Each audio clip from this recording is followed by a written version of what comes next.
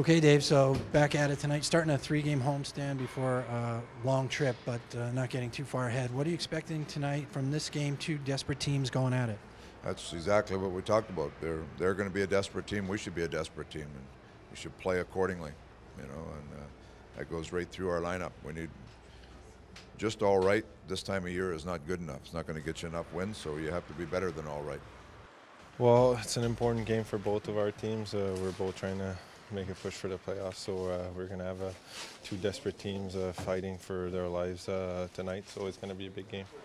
Knowing the media in Montreal, they're craving for wins right now, so they're going to be a real tough team to beat. Yeah, I've watched a little bit of them.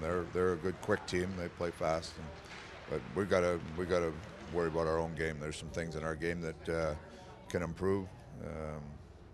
We got some players that can improve, so that's what we're concentrating on.